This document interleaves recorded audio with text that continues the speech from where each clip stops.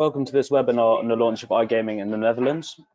With the market opening on the 1st of October, it's more important than ever for this panel of experts to analyse how a sustainable operating model can be formed and sustained.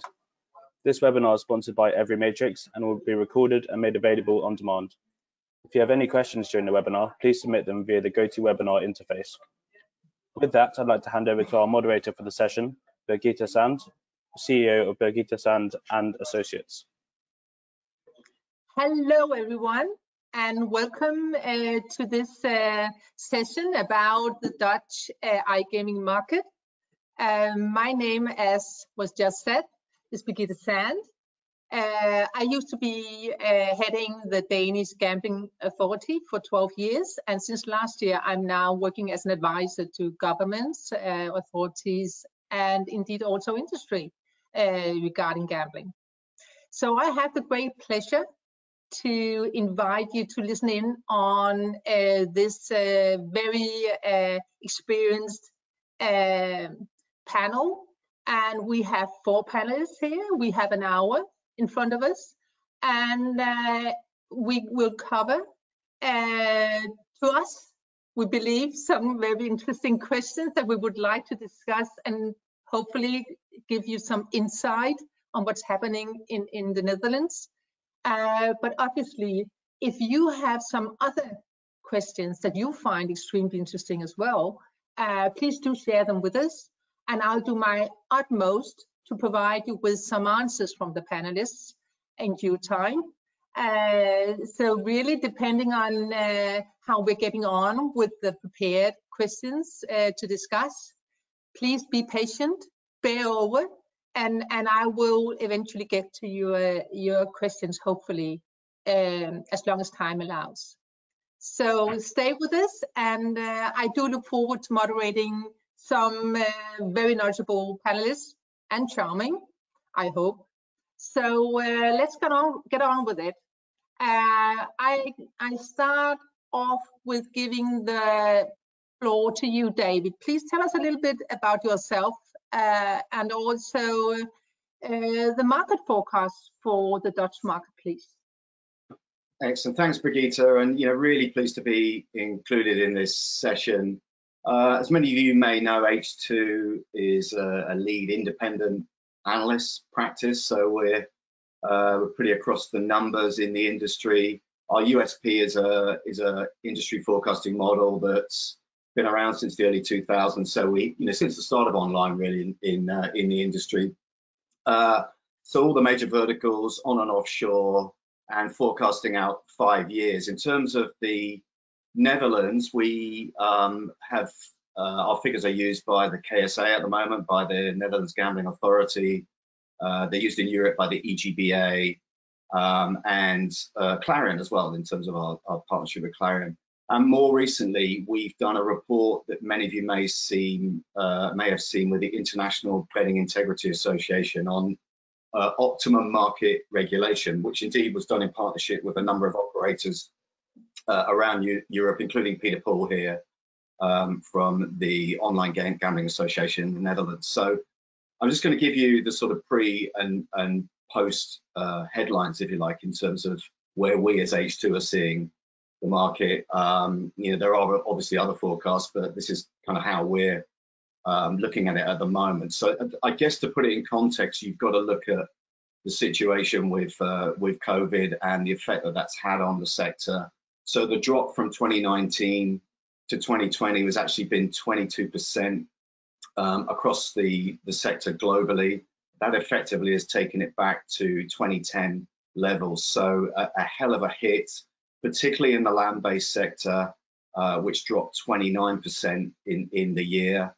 But the upside to the pandemic has been the significant growth of online within the industry. So it grew actually 25% year on year, and is now represents over 21.5% of all global gambling, and that's up from 13.5% at the start of 2019. Now, in terms of the Netherlands, it's actually a fairly similar picture in terms of the drop. The market in 2019 for total Netherlands gambling, and this is GGR in euros, was 3.2 billion. It dropped to 2.4 billion, which is a 24% drop in 2020. Land-based dropped from 2.6 to 1.7, but online interactive grew from 0.53 billion to 0.613 billion, and that's an increase of 13% in online gambling, as the market is at the moment, which is obviously predominantly, or to a certain extent, a large degree of that is offshore. Going forward, the actual recovery is looking fairly strong. Globally, the online recovery has been sort of to grow 18% in this year at the moment, although we're only halfway through it. But we're forecasting a similar level, 17% online growth in the Netherlands market in 2021, so growing up to 0.72 billion euros by the end of the year. And then the headline really going forward is we have the land-based sector staying fairly flat at a 0.5% CAGR through to 2026, so in 5 years' time. But the interactive market, obviously, because as it regulates, we have growing at 16.4% CAGR to reach 1.56 billion by 2026, which in effect is a trebling of where it is now. Thank you very much, David. That was some very interesting news and information. So on that base, I think we carry on with some more questions. So for you, Peter Paul, please tell us a little bit about yourself, and then obviously also the regulatory process. It has started, and how is it getting on? And what to be learned from that process for others that haven't perhaps got themselves into this process just yet to apply. So to share a little bit with us on that, please. Thank you, Brigitte, and thank you, IGB and Every Matrix for hosting this webinar. My name is Peter Paul de Goeij. I'm the Managing Director of the Netherlands Online Gambling Association, the trade association for online gambling operators that want to become active as soon as the market opens on the 1st of October in a few months from today. I myself have a background of more than 20 years in telecommunications, online lottery and online gambling. The Netherlands Online Gambling Association has been around for quite a while, albeit under a different name. It was set up in 2013 as the foundation Play Responsibly, or Stichting Speel Verantwoord, as it is called in Dutch. And we rebranded last year, August, into the Netherlands Online Gambling Association. And like you said, a few of the members of NOGA have already put in their application with the KSA. As we all know, from April 1st this year on, it was possible to apply for a license. And the idea that the KSA had was to have a staged opening of the market. So basically a big bang in the period from April 1st to April 15. And all applicants that have put in their application in that period can expect, if all goes well, to get their license per the 1st of October 2021. The KSA has indicated a few months ago that they had received 28 license applications so far. I think by today it will probably be slightly higher, and I expect it to grow considerably over the coming months. And what we in NOGA are doing to ensure that everybody can learn from experience from, let's say, the brave Marines, the ones that are going in first, we exchange the experience that applicants have with the KSA on a technical level, that is. So we in NOGA, which is open for a session, I might say, so anyone who wants to become a member can become a member in principle. We have a technical working group every month, and in this technical working group, the applicants basically exchange technical information on the application with the other members that still have to go through the application procedure. So this is a way in which we try to learn from the experience in the Netherlands, which is fairly limited at this stage. But also in the technical working group, of course, we exchange the information that is learned from other markets which have a long track record. For instance, like Denmark, which is very known to you, Birgitte, but also from markets that have been opened more recently, like Sweden. So that is a way in which we try to learn from, well, learn from experience, but also learn from mistakes, not try and make the same mistakes twice. So hopefully this will lead to a qualitative and a quantitatively successful opening in the near future, Birgitte. Thank you so much, Peter, Paul, and perhaps Alan. I could ask you more or less the same question about the process. So some applicants, as we just learned, have already entered into the process of getting a license, and others are just still sort of like getting into the different requirements and so forth.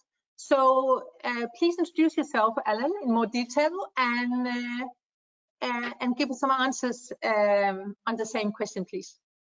Sure. So I'm Alan Littler, working at Caelftgat and Fransen. I started actually a decade ago this year working in the industry, having done a PhD in Tilburg on gambling and European law.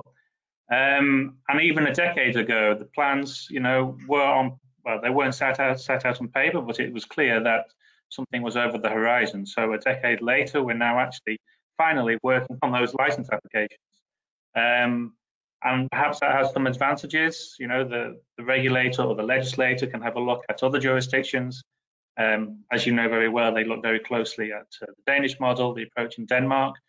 But it also has its disadvantages, because the longer it festers without any real movement, the more other people, other stakeholders, they claim and try and influence the process and influence the regulations, influence the enforcement approach, those currently on the market without a local license. And so you realize, I think, the longer it takes, the more complicated it perhaps can be on a few fronts. But anyway, the 1st of April came. The Gambling Authority opened the license application portal on that day, and indeed those who could apply before the 15th of April had the opportunity, or will have the opportunity, let's hope, of going live in October, on hopefully October 1st. Those who applied in April had a few advantages, I should say, and perhaps disadvantages, but we'll figure those out as we go along. But they were able to basically apply without having had their game system tested and certified. So perhaps as a point of departure from other jurisdictions, the KSA has required that the testing is done prior to application. So all those who are applying after the 15th of April, as of this summer into the autumn, they will basically have to have their system fully certified before they actually submit their application. And what we've seen, I should say at the moment, that perhaps we've seen less substantive feedback than we had imagined on the individual policies that applicants have submitted so far.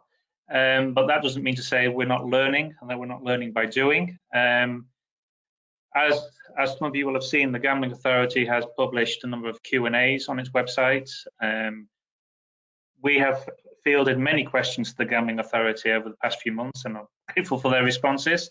Some responses were more helpful than others, I have to say, and not all the Q&As are publicly available on their website, but it's very clear that the authority is also learning. So I think for those who are planning on applying in the coming months or 6 months' time, I think it's necessary to realise the answers aren't there yet, and I think a lot of the answers won't be there for quite a few months to come. So the Gambling Authority will be looking, of course, at the applicant's reliability, and that's one of the key points, and compliance with the cutting off criteria. And what we have seen and what has been confirmed is don't try and fool the authority and apply early. Really wait for those 33 months to have passed. Otherwise, the chances of successfully applying are dramatically reduced. But that's one side. In terms of the technical requirements, in terms of compliance with policy requirements, etc., we haven't seen so much feedback as perhaps we'd imagined so far in relation to those applications with which we've been involved. So either they're perfect or the critique is still to come. I suspect the latter. But also what we've seen are an awful lot of questions relating to how should this be interpreted, how should that be interpreted. And that's of course important for those who are developing the software, the platforms, the control database software, etc., etc. And perhaps there isn't that degree of knowledge that we would have liked to have had by now. So I can imagine that those who are applying now, please be realistic and also appreciate that not everything has perhaps been crystallized, and I would imagine that a lot will be crystallized. It will become more certain, as we move forwards. But we've definitely been learning, but we're not there. We're not there yet. Thank you, Alan. That was very interesting indeed. And now I hope to learn even more interesting stuff from you, Kirill. So please do share with us some details about yourself, but also take us to one of the very obviously interesting elements of the new regulation. I'm thinking of the self-regulation, self-exclusion system, not self-regulation, I would say, but self-exclusion system, crooks, as it's called, the nickname. So what is this system all about, and how would you tell us a little bit about suppliers' capability of supporting operators in getting it right? Because it's complicated stuff, right? So please share with us, what can you offer as a supplier towards industry? Thank you, Brigitte. First of all, as introduced, my name is Kirill. I come from a company called Every Matrix. We are a B2B supplier for the iGaming industry. And the reason for my joinement here is not only that we have decided to support the initiatives related to the Netherlands, but also because we got a little bit more interested in the market and actually have published a gaming market report in May of this year. Our interest started a couple of years back when we kind of understood that the market will be re-regulating itself and that it is a potential to basically allow the operators to use our system, which in a way offer a turnkey solution for the market. But at the same time, what we do offer is also a modular approach, a Lego-like, if you feel that's close to your heart, Brigitte, the approach to offering the products in any market, actually. And the question around crooks is a very interesting one, although the name itself is a little bit misleading. It is basically a centralized player registration database, and it's based on the social security numbers, much like it is currently in Denmark. And as my colleagues on the panel here mentioned, we're looking into seeing the best practices in other countries and trying to learn from that as a B2B supplier. But the key point is that accommodating country legal aspects should be of utmost importance for suppliers, and even the accountability falls on the operator side, given the new regulation in the Netherlands. And there are 6 steps to crooks, and I won't go into the detail, but essentially players who are registered as self-excluded in crooks must be, so to speak, rejected by operators. And though this is not a current step in connecting to crooks, the Gaming Authority recommends combining the self-exclusion checks with age checks, which will most likely become mandatory as well. Now, how we support, as Every Matrix, our partners is by enforcing all the responsible gaming requirements and we have already integrated a specific module in our core platform called Game Matrix, which allows, and as you said, following the several nation self-exclusion systems into its player account management system, like the UK, Denmark, Lithuania, and Sweden, we're looking into basically allowing the operators to have a seamless flow in terms of their integration and onboarding on the specific market. Now, on the gaming vendor side, which is an interesting topic in itself, every matrix has the capacity to implement several player protection features without any extra development work. So trying to see ourselves as helping the operators in the markets that they want to go in, be it the reality checks, time limit, specific authenticity checks, etc. So our operators will have 100% control over their responsible gaming, which is essential given that the new Dutch regulations have stipulated and placed it on the B2C side. Now, just a final note, apart from handling the integration with Crux, suppliers should also help clients respect regulations on marketing and promotions, which is another key area that I believe we should touch upon. And how we're doing this is by providing an agile bonusing tool that can easily be customized to be compliant and do all of the necessary KYC and age verification checks with high accuracy. So with that, I would stop on that note and allow anyone to comment. But thank you for the invite. I should have said that probably in the very beginning. It's a pleasure to be in a company of such esteemed panelists.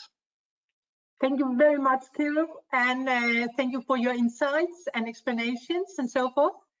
And then I think we'll turn back to you, David. And you're the popular one on the panel. You have already received the question, right? So before asking you to explain us a little bit about channeling rates, this is always an extremely interesting question, I think, to all stakeholders in any gambling market. Perhaps would you spend just a minute perhaps considering the question? Would that be okay? Have you had time to study it?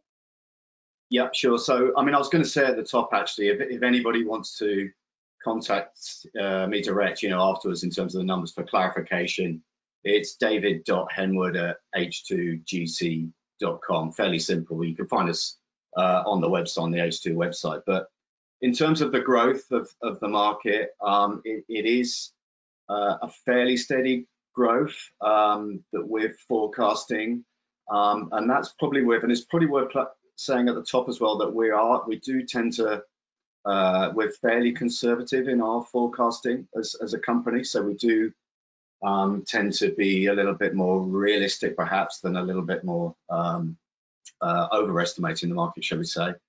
But in the Netherlands, it's a fairly steady growth, probably down to the way the regulations are framed at the moment in terms of suppressing some of the activity that there will be onshore.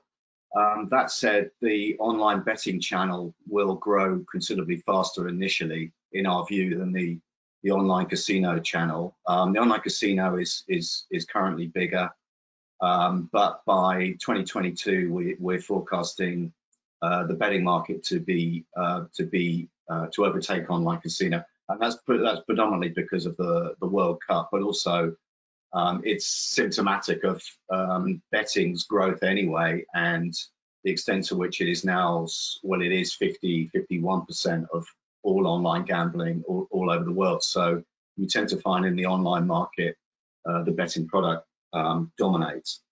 In terms of the report that's suggested in the question, an H2 Netherlands report, I'd obviously have to see that. So, but happy to take that afterwards. But in effect, yeah, betting overtaking casino in 2022, but then casino growing as well, and both being fairly sort of equal bedfellows, shall we say, by 2026. I think betting with 42% of the market and casino with about 39% of the market. So great, David. Thank you for that. So would you get back to sharing a little bit about channeling rate with us? Yeah, sure. So, I mean, I think the context here is where the Netherlands is at the moment in terms of its market size and the activity that's happening offshore. If you look at the EU 27 plus UK, as we now have to reference them, Netherlands is currently the 14th biggest in terms of market size in 2020. And in terms of its percentage online, it's the 24th. So this is where the headroom for growth is predicted. But if we look at the channeling rate, as we are forecasting or as we are tracking it, at the moment it is by far the lowest channeling rate in across those 28 countries. Its channeling rate is 15.5%. That's the percentage of online activity that is onshore, and that's obviously due to the nature of the market, its monopoly structure at the moment, and the fact that there is little in terms of an online offer. In terms of the growth going forward, this year growing to 26% by the end of 2021, and then a rapid rise, as we say, in 2022. We've got it going up to 67% by the end of 2022. And then a step change again to 2026, up to 81, 82%. We have it at the moment under the way the current regulations are framed. Now that would put it on an equal footing with countries such as France, Poland, Greece, and Belgium in terms of the channeling rate. A channeling rate in that sort of low 80% rate. The lower markets are countries like Germany, although it is regulating as well. We're predicting it to be lower come 2026 at 69, 70%. But you know, in terms of the ones that are performing well in terms of channeling offshore activity onshore, you've got to look at the Spains, the Swedens, the Italies, Czech Republic, UK, and of course Denmark. So you got me sweating there. Really taking up the 90% plus is where you want to kind of be, in our opinion, in terms of optimum market regulation. So growing quite quickly, but falling a little bit short by 2026. Thank you so much, David. Do you just curious? Obviously, everybody wants to get up in the 90s, at least in this sense. So, do you expect Holland to get up there as well? Do you expect who? Sorry. Do you expect the Dutch market also to be channeling like up to 90, 92, 3% eventually?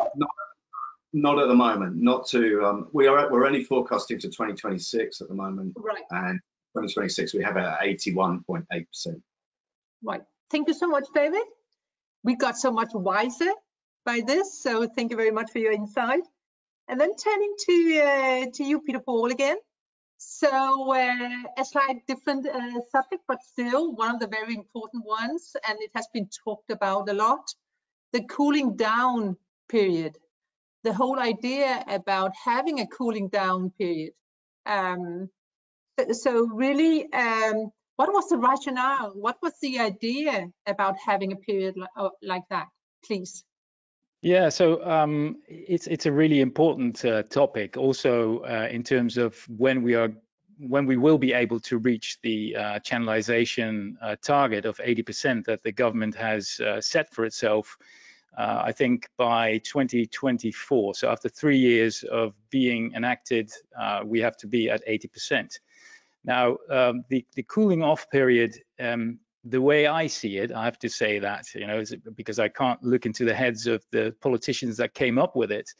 But initially, it was a period of 24 months of cooling off, literally, for operators that have been violating the prioritization criteria.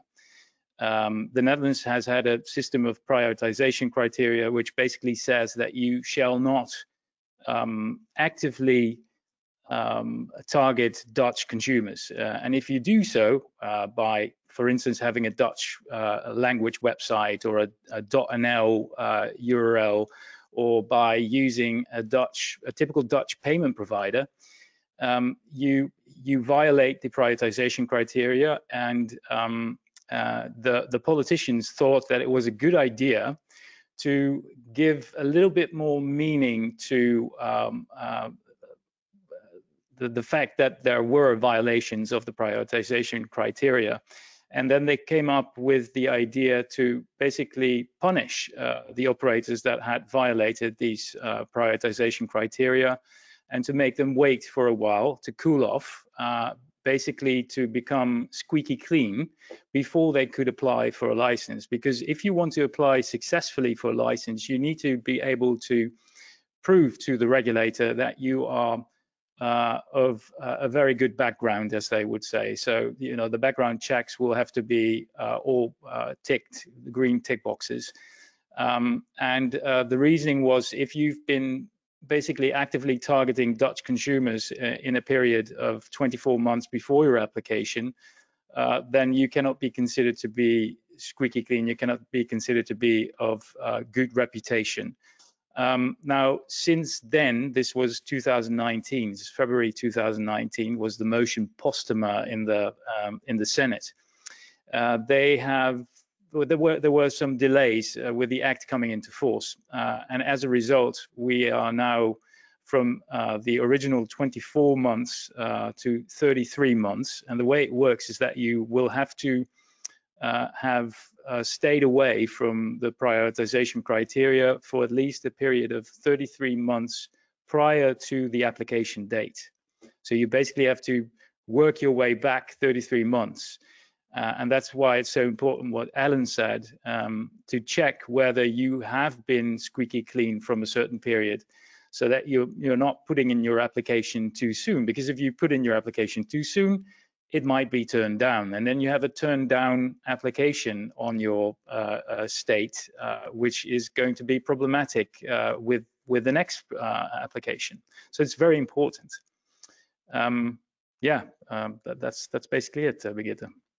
Thank you very much, Peter Paul. So just an additional question for you. Do you know how many operators that are still sort of like left a little bit behind, or still just waiting to be able to actually ask for a license? So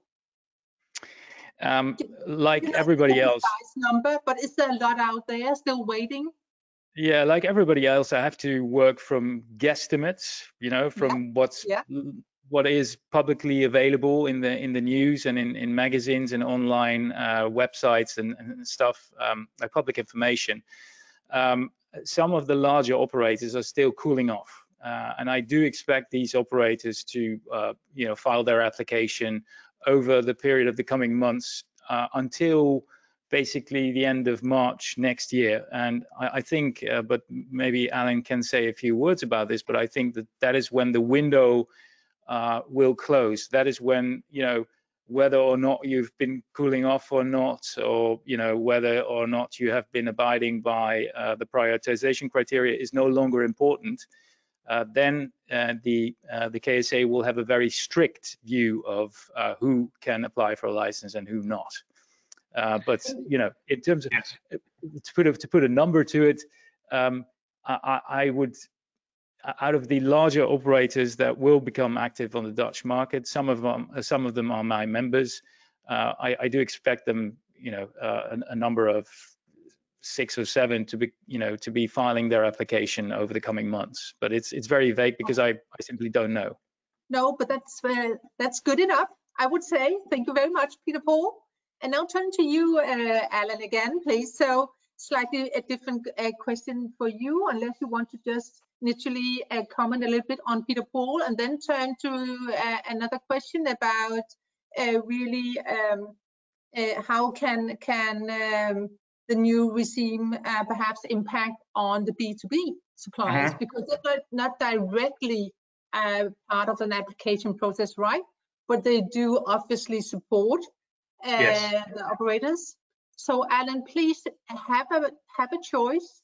do both questions, please, if you can. And I'll certainly do both questions because I'm itching to respond to a few things which Peter Paul said.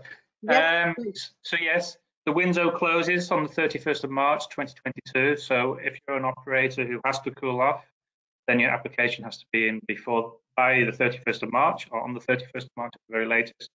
Otherwise, the Gambling Authority will revert to a much stricter interpretation of the law, whereby an unlawful presence, whether targeted or not, will basically count against you. But I think there's quite a bit of critique, perhaps generally, about the cooling off criteria, but let's remember that it could have been worse, because before the Potsdamer motion, there was the Baumeister motion, and that basically called upon the government to not award licenses or ensure that licenses aren't awarded to those operators who have been on the market. And it didn't talk about targeting or not. So yes, it is a pain in the you-know-what to calculate when you can apply and make sure that you haven't done anything that will trip you up.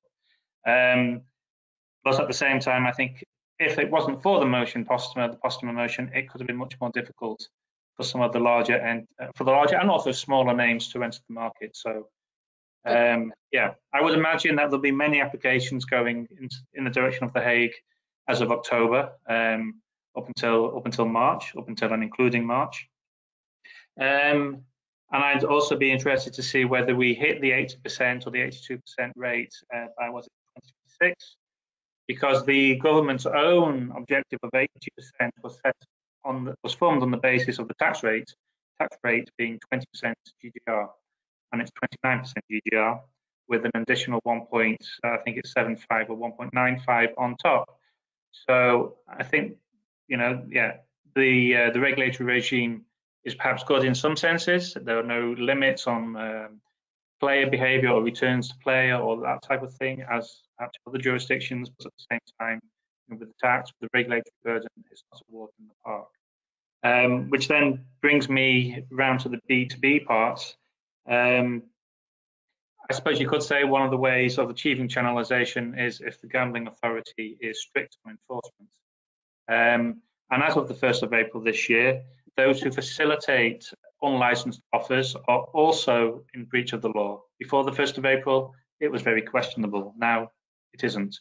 I would say the vast majority of B2B suppliers probably don't have much to keep them awake at night until the 1st of April next year, for as long as their operators who are passively available on the market are indeed passively available and are not targeting the market, are not breaching the cooling off criteria. So I can imagine as of the 1st of April next year, the Gambling Authority will step up its efforts in this regard. It has a new enforcement measure available. It can issue a binding instruction towards a party to stop doing something without there necessarily being a penalty attached to that. The legislative texts, which have been sitting on the shelves for many years, refer to the fact that this will be a very effective measure.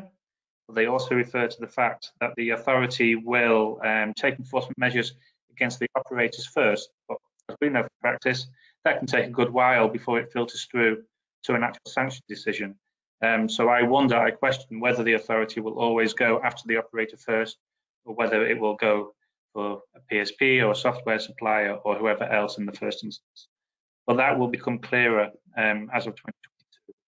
At the same time, there are quite a few requirements in terms of outsourcing. So as we noted earlier, as was noted, everything falls on the shoulders of the B2C operator, the license applicant, the license holder.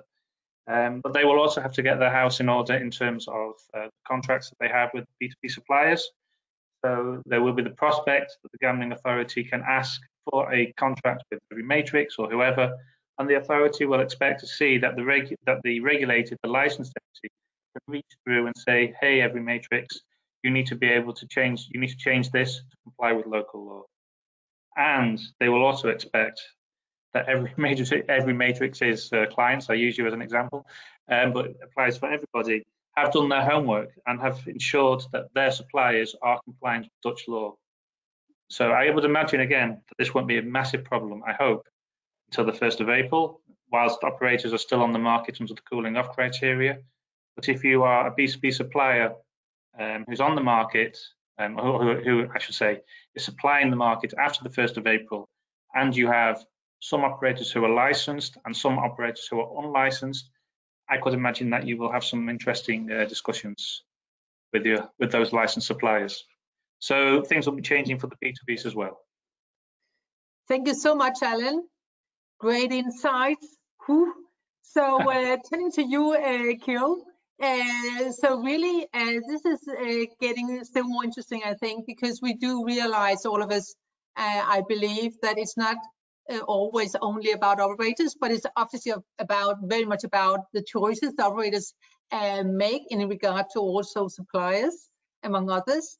And so tell us a little about your thoughts on the fact that the operators have had to sort of like cool down, let go of their perhaps existing customers in the market, and how to get them back or attract new ones. How do you see that perhaps kind of battle?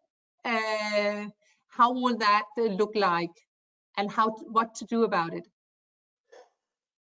Yeah, thank you for the question, and I just want to go back to what Alan mentioned around the kind of relationship between the B2B suppliers and the B2Cs. It shouldn't be a one-way street. We shouldn't be looking at, oh, we've washed our hands regarding our responsibility, but rather it should be a partnership that we are looking into. And linking that to the acquisition battle, of course, if you have the right tools, you are in advantage, and that is provided by the suppliers. And of course, losing the possibility of leveraging the existing player databases can be daunting for most operators, but it can also be viewed from another perspective, which means, here's an opportunity to start clean, and it will allow operators, I believe, to market tailored content and bespoke offering, and this is what it's all about. It's about the differentiation, and we are sitting on a lot of data ourselves as a provider, and we know what works. And this is, on top of what I've mentioned regarding the partnership model. So offering custom content for the Dutch market, fast access to a wealth of content, of course, a quantity also matters, and also data that can be assess potential of the vendors in the market, which will in turn guarantee that the operator offers a highly attractive product to their players. It goes without saying that we should also look into branding, or I'm now taking the place of the B2Cs, but all the operators that want to enter a market should have branding in their forefront, and having a lot of kind of front-end development options is for sure another essential aspect, which will give the operators an upper hand in the acquisition battle, as you've mentioned, Birgitte, and taking the time to build something which is highly recognizable for a player is not only a requirement, but in my opinion, it will actually it might be a decisive factor in a couple of years, whether the operators that have entered the market will stay to play the longer game or leave the space and focus on some other markets. Of course, a fast and an agile bonusing system or a module can greatly help operators win market share, also being compliant and grab a piece of the Dutch market. And probably the most easier way for operators to thrive in a market is if they launch with an A to Z solution, which basically covers everything from a technical perspective, and you can then fully, as an operator, fully focus on acquiring the new players and successfully run your day-to-day operations without having to spend a lot of time in fixing mistakes that could be damaging or actually can lead to some more serious consequences. But all the eyes, as we spoke and as Alan mentioned, will be on the operators, and there is, I would say, little to no room for making a mistake, and we as a provider are here to support large operations in regulated market, and have done so in many years in the past. So this is kind of where we see ourselves into the mix, helping the operators succeed in the market that they enter. Thank you, Kirill. Good to know there's someone out there supporting when you need it. So turning to you, Peter Paul, talking a little about, you talked about the cooling down period, right?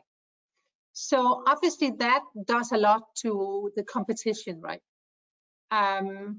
So what do you believe it has done to competition between those that were already there for perhaps even quite a few years and now had to sort of like cool down, get back in, and of course those just coming in, absolutely newcomers to the Dutch market? What about competition, the competitive landscape? Your thoughts, please.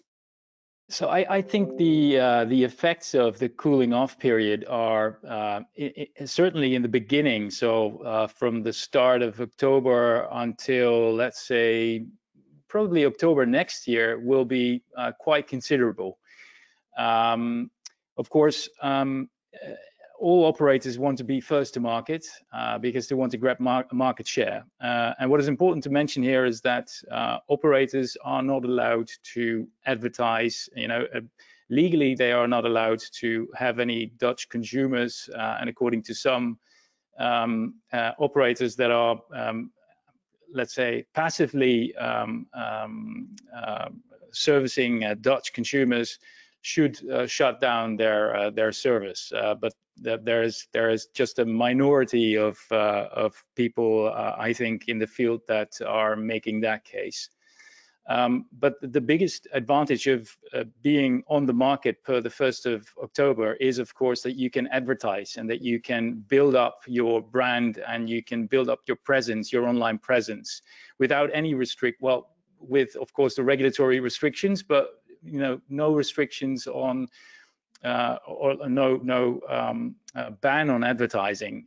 So it will be tough for operators that are coming onto the market later on to basically bite a share out of that already sustained market share of these operators. So from a competitive point of view, I think it's also hardest to argue that the cooling off period is really a good measure. But that's crying over spoiled milk. We have to live with it. That's reality. And I'm absolutely convinced that in 2 years' time and in 3 years' time, the effects of the cooling off period will have watered down considerably. And in 5 years' time, nobody will even remember what a cooling off period is. So let's say the first year, 2 years, the effects will be considerable, but then it will dissipate and be completely gone and forgotten in 5 years' time. Right. Thank you so much, Peter Paul. And now I'm just sharing with all of you that we only have around 10 minutes left. So be please a little bit brief about your answers. Would be nice. Then we can cover more land still. So turning to you, Kirill. So how do operators avoid sort of attracting or at least selling gambling to the wrong people in regard to high risk players that really should not be able or have any access to gambling? I mean, how do they make sure they don't get through the cracks in the systems if there are any? So can you support operators in avoiding that? Yes, thank you, Brigitte, for that question, and it's a key one, I would say, so that there isn't any oversight from the regulator from the very get-go. But it has been laid out so far that the KYC process has to follow the Crux framework very closely. And what this means is that once a player is registered and its data is sent to Crux to verify the status, the operator will receive a yes/no answer, which indicates if the player is approved or rejected. And although like this, it seems like a very simple process, as you said before, the technology behind it is not. It doesn't really matter if the operator gets 1 registration per hour or they get during the current peak in the Euros 10,000 or more new players coming in. Everything has to be moving flawlessly without an error or any lag. And what we did, and I will be very brief, is that we've developed a whole module which is called a customer verification. It's a microservice that deals with only this aspect so that the player doesn't have to wait too much to be vetted. And what this means is that it is significantly speeds up customer checks, fraud analysis, optimizes KYC accuracies, and also reduces the actual associated costs. And as per the new regulatory requirement, it covers everything from age to documents to proof of address, biometrical, PEP sanctions, AML, and everything in between. So this is what we are trying to do to help, as you said, not have any players go fall through the cracks on our side. Thank you. Thank you so much, Kirill. So that was good to know as well. So turning to you, David, we need some more facts from you. So you briefly mentioned a very, I would argue, interesting report that you have recently shared with all of us. The optimum market regulation. Is there such a thing? Well, look, I mean, the report's up on the IBEA website, ibea.bet, so it is worth having a look at it, simply because it's the first of its kind and it's used actual operator data, including all the operators under NOGA, to submit in terms of what is actually happening in terms of channelization. So we've got very accurate channeling rates, but it also, we've collected quite a bit of information over the last 20 odd years, and we thought it was worth, and IBEA shared this view, that channelization often doesn't, alone isn't the sort of real ultimate measure. It's used quite a lot, but there are a number of other things that can, should be in place in a regulatory framework, in our opinion, that will give you this sort of optimum market approach where the government gets, its player protection and its tax take, the successful market, if you like. The operators get the protection of a license and their operating freedom and the eradication of the offshore, but also the players, the consumers get really good value and good choice. So it grades 20 countries at the moment out of 100 points in terms of their current regulation, and you'll see it in the report. But the Netherlands is currently scoring 77, which is is kind of okay. It's not bad if you're trying to sort of grade these things, but there are elements in the regulation at the moment that are going to suppress the market and keep the offshore, if you look at it from a sort of economic standpoint.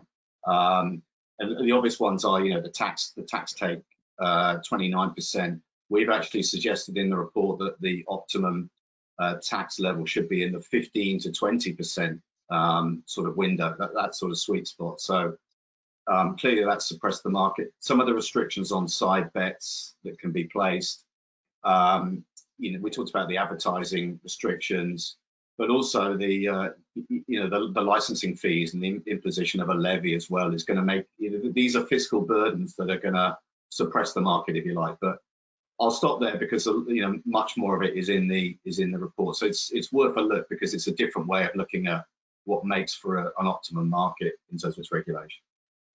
Thank you very much, David. I need to ask you an additional question on this. So I believe what you told us was also there are many ways to Rome, right? To get to Rome. So there's more than one way to get it sort of like right. And what is right? So whatever works for one jurisdiction doesn't necessarily work for another, right? but still, when we talk about channeling, sort of like there comes a time where it goes the wrong way, right? Yeah. So would you argue that the report shows that there are many ways to deal with the issue around channeling, and but still it takes a certain handful of important elements anyway? Yeah, and you can benchmark across a number of different markets, particularly as a regulator, as you'll know. But the bottom line is no two markets are the same, and it is all about the what the existing offshore market is like at the moment, and also the gambling culture within the within the jurisdiction, and all these things have to be taken in into effect before you actually get good balance. But yeah, if one lever's a little bit out, it will push potentially, particularly high value players offshore at a stroke. So that's the thing to watch for. Right. Thank you so very much, David. So I believe, Alan, that you will be the last on the floor here, but really, I will ask you a huge question. Ready. So what should we really look out for the next couple of years, or even 3 to 5 years, looking at Holland? What do you expect to happen? What will happen in the market, please? What will happen? Well, the first thing that will happen is I'll answer one of the questions which I can see, which has been directed to me. That's great. If I may, it says, yes. When will operators who observe the prioritization criteria be deemed as illegal and should stop their operation in the Netherlands? The fact that you're on the market in the first place is illegal. The prioritization criteria determine when the gambling authority will take enforcement action. So you could say you should stop today, or you should have stopped yesterday. Those criteria have been regurgitated, recycled as the cooling off criteria. So if you're on the market under that umbrella, fine, but you have to get your application in by the 31st of March next year on the basis that your 33 months of compliance have passed. If not, you will be rejected. If you apply after the 1st of April, you will be rejected. So that's something to look at. I think for the next 3 to 5 years, well, one of the key important things, the key thing I wanted to say is in the legislative text, there is reference to an evaluation of the legislation after 3 years of entry into force. So hopefully, April 2024, that process will start. Of course, we don't know how long it will take. We don't know how long it will take before the fruits of that process are implemented. But I should imagine that many of the teething problems which we're experiencing now, and there are some, and those which are still to emerge, will be dealt with by then. I think we'll also see whether the tax is too high. I have a feeling it is, but how that pans out. And I think we'll also, more in the next year, rather than the next 3 to 5 years, have a clearer picture of how the gambling authority is in terms of supervision and enforcement, both towards illegal offerings, but also towards those who have a license. That will also be interesting to see. How strict is the gambling authority? How much room for maneuver do you have? How much room for discussion is there, or is it going to be it's this way or it's the highway? So it's going to be interesting to see how that pans out, and that should start happening sooner rather than later. And it's dead on 5 o'clock, so I'm handing it back to you. Thank you so much. I mean, I have to compliment you. You have been excellent panelists, and thank you for answering my questions and sharing with us your years of experience and knowledge. And hopefully all our listeners had a good time as well. And do remember to reach out to, as David mentioned, reach out to David if you want some more insight from H2. And obviously all of the panelists can be found anywhere on LinkedIn, I suppose, as well as you can listen in on the recording of this webinar and hear it all once more even. So thank you all, and of course thanks also to Clarion for having all of us, and IGB. So it was a great pleasure. to moderate the panel today and see you all. Hope to see you in person soon as well. So good luck, I would say, to Holland and to the opening of hopefully well-regulated legal iGaming market. So thank you so much and have a lovely day wherever you are, to our listeners and yourselves, panelists. Thank you. Thank you very much. Thank you, Brigitte. I'd like to thank the audience for listening, to Every Matrix for sponsoring, and to Kirill, David, Peter Paul, and Alan for sharing their insights. Thanks also to Katie for handling the webinar platform. This recording will be available on ice365.com, so you can share the discussion with your colleagues or listen to it again yourself. Our next webinar will be on the importance of retailers in Latin America, sponsored by Playtech. We look forward to you joining us again then. Thanks.